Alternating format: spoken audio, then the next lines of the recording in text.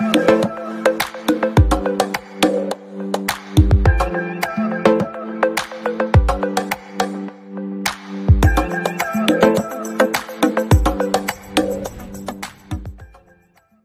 me introduce Baptiste. I met him in Taiwan. He's stuck in. Oh, you have a new haircut. Oh my god. Wow, looks very clean. Good. So I met him in Taiwan because I think that time he was stuck in Taiwan. Okay, and I think he can't go back to China now. So he's waiting for me to go to do barbecue with him in Taiwan. So see him soon. Okay, so Baptiste, he's an expert in Amazon Europe. He managed some big accounts as well. So maybe without further ado, I let him take the stage, and then let's hear from him. Okay, the stage is all yours. Thank you. So, well, thank you very much for everyone to participate. I am Baptiste. I think I can just sort of start going with my presentation, and then we can open some questions. So today I'm going to talk about how to be successful selling on Amazon Europe. And what I wanted to give you guys is not the typical hacks and tricks on the technicalities on how you do, but more from a mindset perspective, which I think is the most important success factor of everything in Europe. So I'm gonna share my screen, and we're gonna start going with the presentation.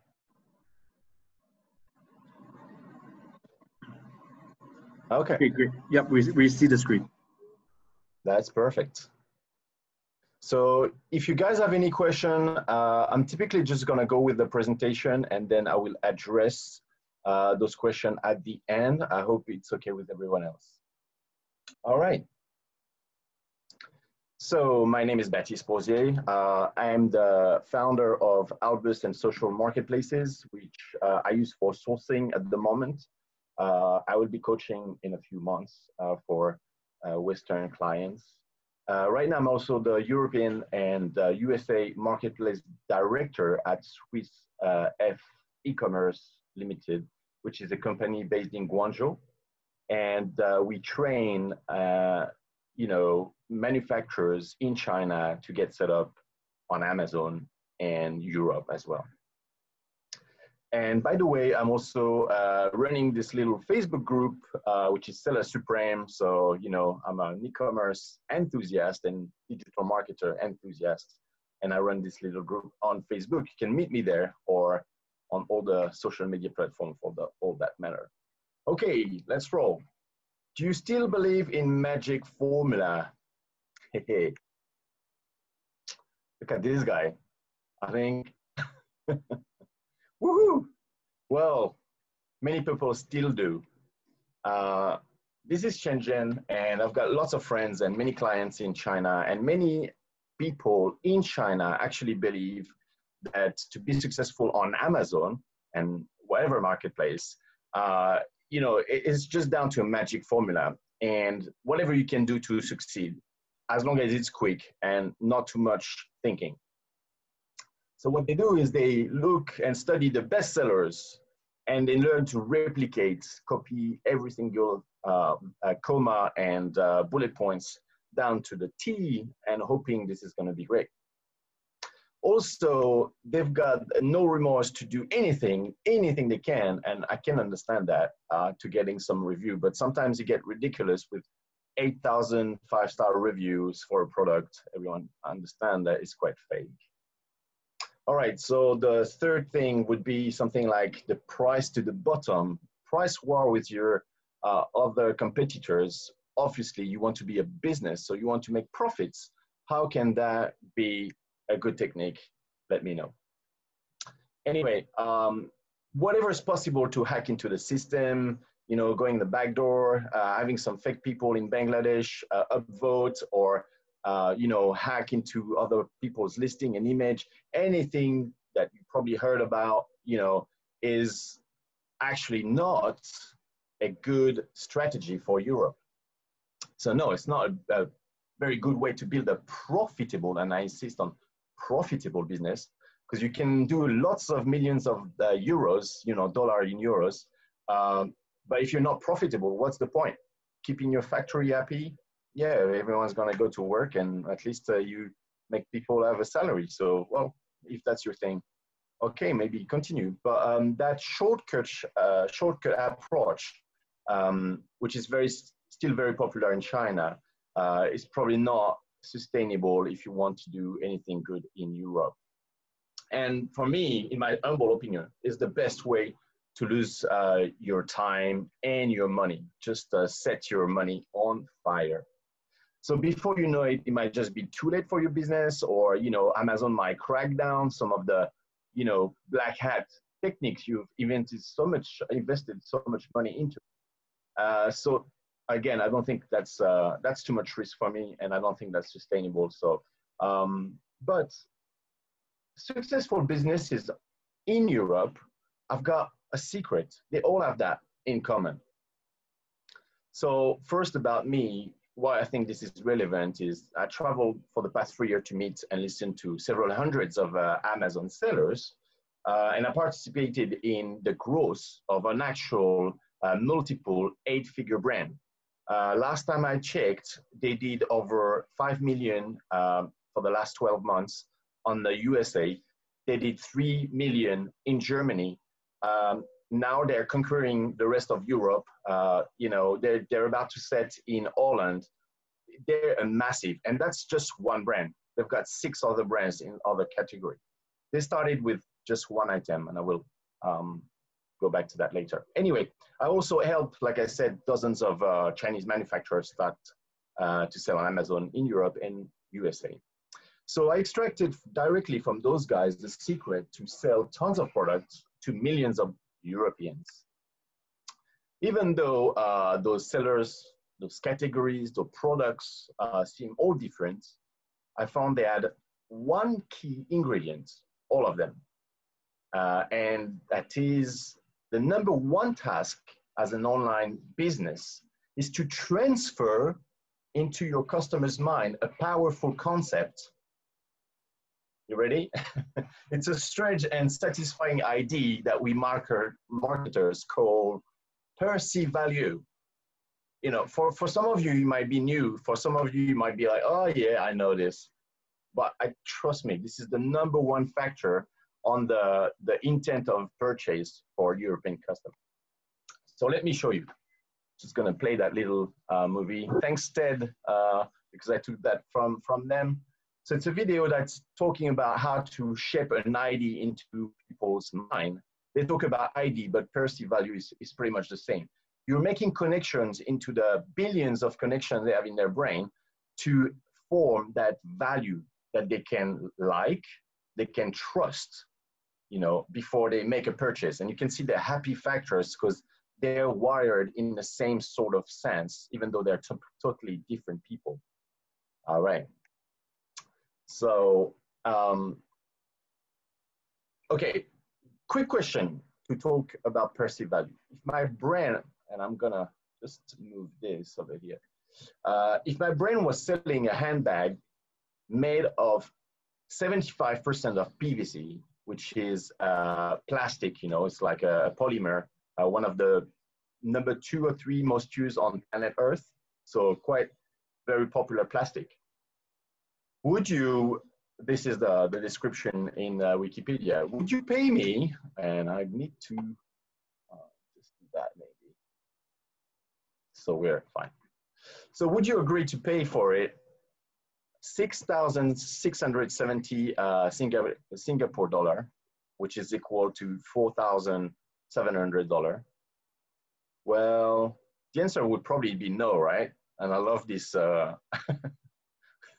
Just like, are you mad? Why would I pay you plastic that much? Okay.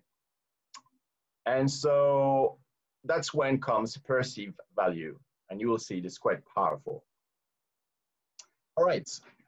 One of my favorite brands, Chanel, is from France. Okay, you see that vanity case, which is probably very, very small. Look, centimeters, it's not like inches, but look at that. It's quite tiny, right? And it is made of plastic. Even that is PU laser, which is a form of a derived of plastic, okay? PVC, patent calfskin, well, apparently there's actually real leather, but I doubt it that for some of the equipment. Anyway, that's Chanel, right? And they've got silver tone metal, which is actually those bits. This is not silver. This is not gold. This is nothing like that. This is just stainless steel. They make it sound like fuss. So what about that? It is priced at Singapore dollar, $6,670. How come? And you know what, I can tell you, and I'm sure you don't even need to check on Google, they have tons of people queuing, well, maybe a bit less with the coronavirus, but people are queuing to buy those bags because they're in a limited number. So how come would they buy plastic and a bit of leather for that much? It costs more than gold. Come on, what is that? Well, that is perceived value. Another example from Chanel. This is completely plastic, right? Okay, there's a bit of metal, but look, $12,000, and this is US dollar, of course, out of stock. So this is the second-hand market. So even after the retail price, people are beating themselves so much to buy that it comes double price on the second-hand market. So anyway, what is perceived value, really, what it is? Let's agree on the definition. So you can think of it as a relationship between benefits that are expected from someone and the cost they're going to pay. So that means no one is the same. I mean, you can be similar to your brother and your family or your friends or your people at work, but no one's going to be exactly the same, right? On the way they perceive something. You know, if you make a great deal, someone can just look at you and say, well, it's not such a great deal, you know. That's what I'm trying to say. So values are defined through the eyes of each consumer. And the importance of value depends on the consumer and his purchase, right? So the importance of the value he puts in there, it really depends on him and when he puts the money down. And I just add there that the national values aren't the same for every marketplace, which everyone would agree, right? So the four eyes of consumers through which they're going to perceive values, these are probably the same for everyone. You could maybe add one or two, but it's probably a good way to you know, stereotype the value system. So the monetary system is obvious. Obviously, you just put the money down for something that you perceive is of value. Let's say I'm going to, well, buy that Chanel example, that bag. Okay, I perceive that this is going to be awesome. So I put down $4,000 or $5,000. So the monetary value, because I pay a lot of money, yes. And because they're rare, yes. So not everybody can buy the real Chanel bag. So not only this, but it's also the social value you will see next. Functional value is just about what your product can do. Is it well designed? Is it really functional? Does it help me solve the problem and respond to my need? You know, this is the functional value. Now, the social value, as we just saw with Chanel, if people see me, so now I'm connecting with other people, you see. So if people see me wearing the Chanel bag, they're gonna have like a social reaction. It's all about status. You see, if someone see me with a Chanel bag, they'll probably think I'm mad because I'm a man, but then they'll think like, oh, he's got money. So you can show people how much money you have because you put down that money. Even though the plastic is still plastic, you wouldn't buy it for that price. And last is a psychological value. So it's probably just like the social value in terms of emotions, but the difference here is that you actually can express yourself. You see, there's a psychological value that you can express to yourself and feel better about it. An example is when you feel sad and you're gonna go buy something, even an ice cream, you know, that gives you a sense of feeling good. And therefore there's a value, even though the ice cream might not be that good. Okay, so those are the four, what I call 4 eyes, and you can see the guy next to you, of the consumers. All right, so let's see. Find your product's sweet spots. And basically what it is the consumer, based on those 4 eyes, those 4 systems of values, they can make a decision in as little of 1/3 of a second. Boom, they see an image, they see a price, they see a title, that's it. They've got a good viewpoint of how it's going to be. So they have an idea of what the value of your product is without anything else.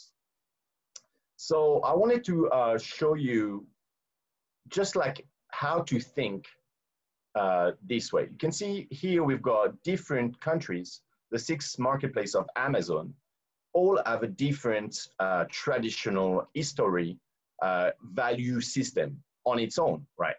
And then in the society of those countries, you've got different level. You've got the low class, you've got the working class, you've got the middle class, high and low, you've got the upper middle class, and then you've got the wealthy people.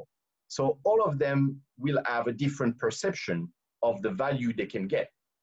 And those are the 4 we just mentioned. Now, what's happening, and we're gonna see next, is the quality is usually in Europe. I'm talking just about Europe here.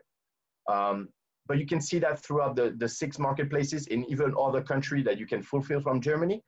Quality is always going to be the first thing they look at. Basically, it's back to the functionality.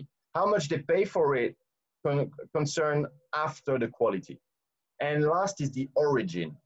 So if you've got the same quality of 2 products, same price, well, what they're going to judge next is the origin. They prefer something that comes from their country and next to their town if they can choose. So you got to be careful of that. That's how they're going to make the decision. And this is what you should work around to be successful at implanting that value, that crystal ID or that diamond ID into your customer's mind.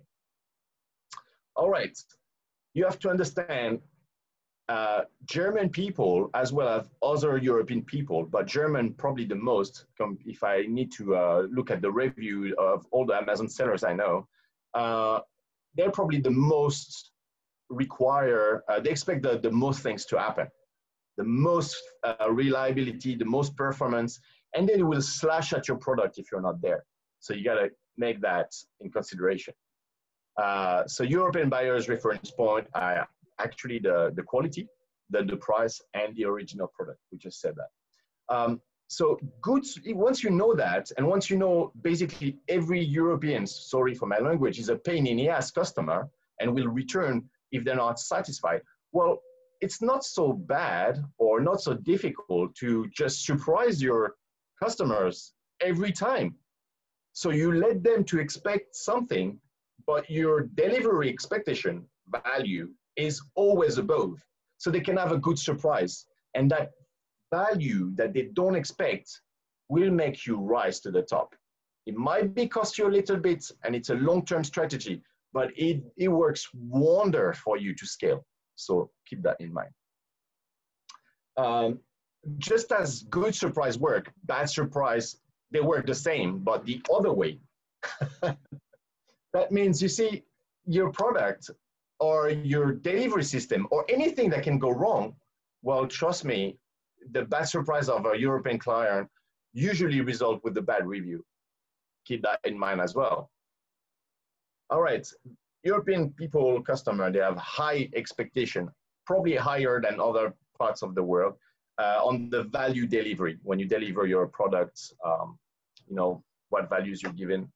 So make sure you choose, before you send your products, make sure, and you do your marketing, make sure you choose the audience that you know you can afford, like your business can afford with money and with, you know, operation and all what matters in the technical part. Make sure you can choose an audience that will be blown away in terms of expectation every single time. So you guarantee yourself for success. if that makes sense. All right, so just wanted to do a quick now run about our cultural major difference. You see, like we are seeing, especially in Asia, Europe is not a country, but very often I hear, oh, you are Europeans, just as if it was a country. It is a monetary singular market, but it's far from being just one country. So the best way I can look at it, and thank you for my good friend, super nice friend, Yana from YLT Translation that helped me with a couple of slides. And I wanted to give a big shout out to Yana today. I hope she's watching. So yeah, this was the example she takes, and I love it. It's from Dolce & Gabbana when they try to do a marketing advertisement in China with the pizza and, you know, some chopsticks. I mean, there's pizza in China. No one is retarded, you know, enough to take that, and they completely missed the marketing because they didn't do the research. They didn't see that they would get offended, or maybe they did that on purpose, but since then, Dolce & Gabbana in China is no, no, no. Another no-no is Kim Kardashian. And again, thanks for the slide. Japan, she had a brand of underwear for fitness and, you know, getting like your curve up. I'm no woman, but you know what I mean. Well, you know, she wanted to call it the kimono. Kimono is the traditional, you know, yifu is the traditional outfit for Japan. You do not attack, even though you don't think about it, you do not attack such a word, such a tradition in such a country for your brand. And before she launched her brand in all over the world, she had to take everything back, redo the label, cost her a fortune to do, just because of that one single mistake of not researching the market properly, right? So I suggest you speak your brand language. You have an identity as a brand, or if you don't have it, well, it would be good to start now. So speak your brand language, but with your customer local accent. So if it's in Germany, take their accent. And what I mean by accent is just learn who they are, what they do, who's your customer avatar, what do they do when they buy, what's the customer journey, etc. This is technical. I just want to focus on the perceived value. The more you're going to speak with your customers' local language and way to, you know, friendly way to communicate, the more they're going to bound with your brand, as opposed to people that just, you know, use Google Translate and it doesn't sound very German, it doesn't sound very French, it sounds a bit of a, you know, Chinglish, and that's a disaster. Let's be honest. Okay, so I wanted to now sort of give you a bit more tips and on a bit more technical, but just something to remind yourself. The number one most determinant factor is also the most overlooked, and that's the market research. That's what I just talked about. You know, if you actually do 20% of the rule, it's a 20-80%. If you do 20% of the time you use to, or those people, you know, obsessed about their competitors, if they were using just 20% time less worrying about the competition to worry about their customer, know who they are, they would make probably 80% more sales. That's what I believe. So the most determining factor is overlooked is doing the proper research. Then the next one, this is like way important, and people still forget about this, but know your numbers. Calculate everything. Before you enter Europe, you need to be profitable. So if you need to revise your price, your strategy, even call your factory and modify your product to see how much you can do with the cost or whatever, you need to be profitable. Otherwise, just, you know, pass Europe, because you're not going to be able to continue and scale. You need some profits to do that. The next one is obvious, but start small. You know, that example, that Chinese seller, which is very good friend of mine over the years, okay, is doing multiple 7, I think now is a 8 on that brand only. He's got 6 brands, so he's an 8-figure seller. But on that brand, I think now he reached past 8. So he started with one product, just one product, one market, and it just went from there. And you know, every 20% of profit he was getting at the end, just reinvesting, and he scaled up very, very rapidly, very aggressive, always bringing back to the business.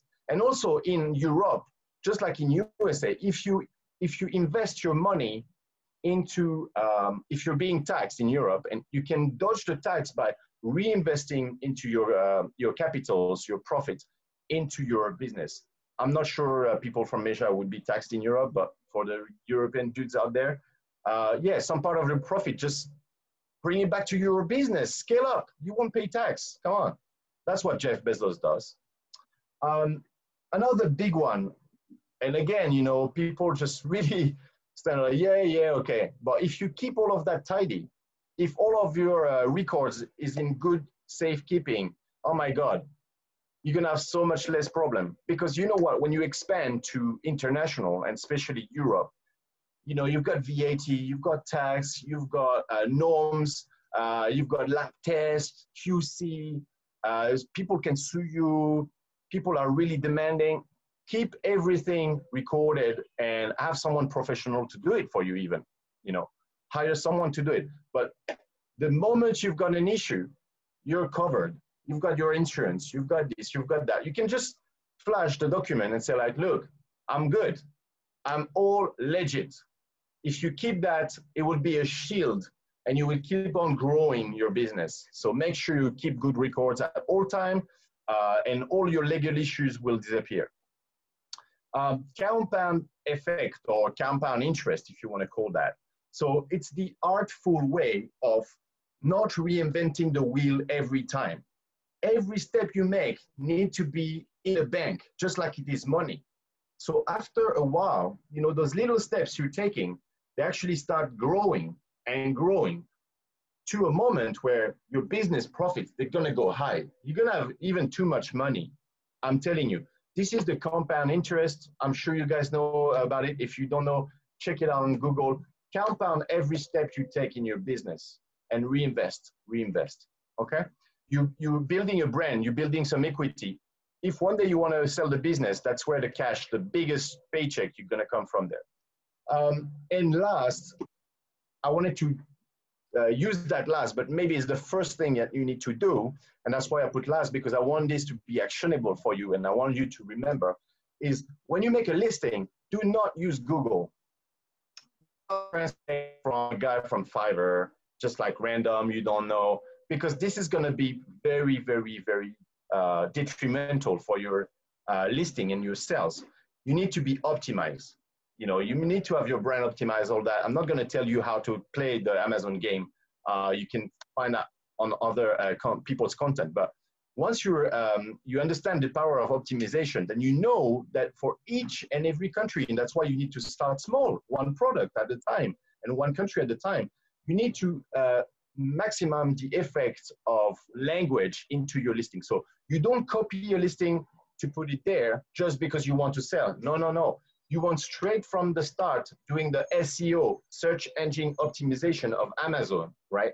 And you want some keywords related that's going to make some sales, that's going to make people see your product into the language of the country you're looking for. So let's look into that a little bit.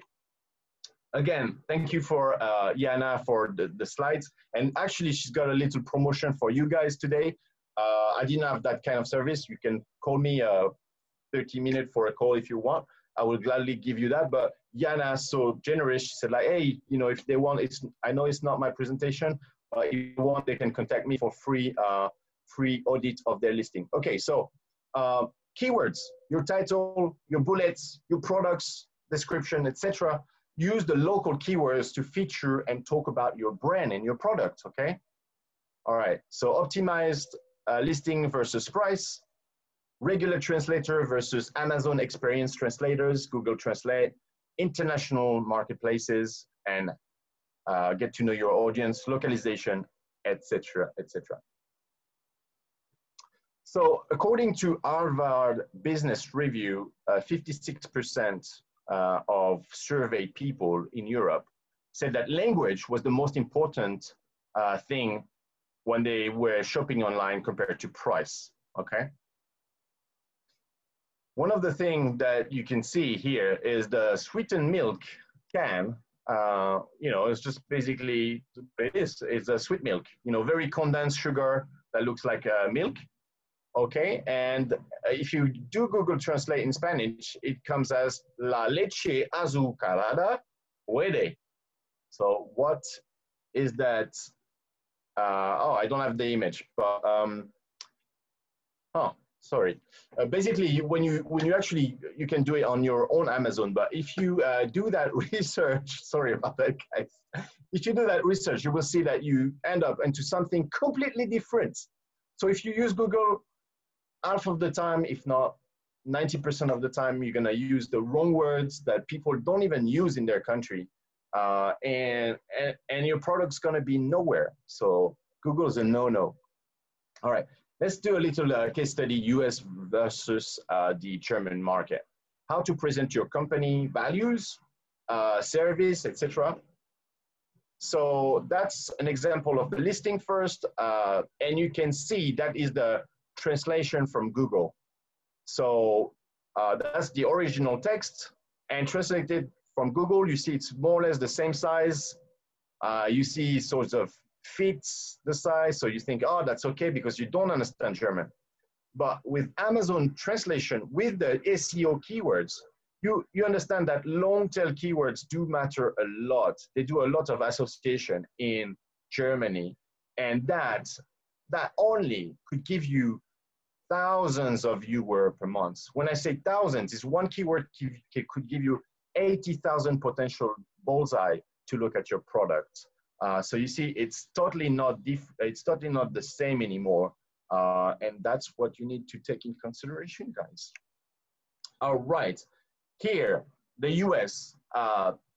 These are the values basically. So original with passion, we go beyond the care. Passion, we go beyond the customer service. But you see, the word care is too emotional for the German market. It is only used when talking about friends or family, all right? It's just like people, the care. So when you talk about the product care in Germany, people just think it's just fussy, too much, doesn't fit, doesn't feel comfortable, all right? Over there, it's more like humility. You go beyond the assumptions, the respect. You live, your product live up to their value expectation, the promise you make. So the entire sentence, even the word humility was changed, and the German customer do not want to see humble service provider. You get the meaning. All right, so this was the result. Here, cool, cooler, coolest, very American way to say, hey, that's really cool. Here is like more elegant and sturdy. So you see, it's like, doesn't make so much fuss, but very technically performing. I don't read German, so I will not try to read the rest, but you see it's very different text. Okay, so this was the little bonus that I just mentioned about. If you want your listing translation done by YLT Translation, which is Yana's service, please do flash scan her. She's amazing, you know. She's been like, you know, with this coronavirus, she's been like stayed at home, and she's been helping so many sellers. She's been helping me. So guys, I really encourage you to go and have a chat with her and get your optimization for your listing done. Her service is crazy. She's doing even customer service for $150, I think, a subscription. And that's it. You can get as much as you want. So once you subscribe, your all customer service is done for one product. It's amazing. Check it out. All right, this is me. This is my Facebook group, Seller Supreme Gateway to E-commerce. That's my little logo here. So if you want to check it out on Facebook, this is the link. You probably won't be able to click it, but you can screenshot. And this is my WeChat. So feel free, guys, to call me anytime or book a call with me. I can strategize with you on how to sell into Europe, getting into the technical bits where I couldn't really talk about today.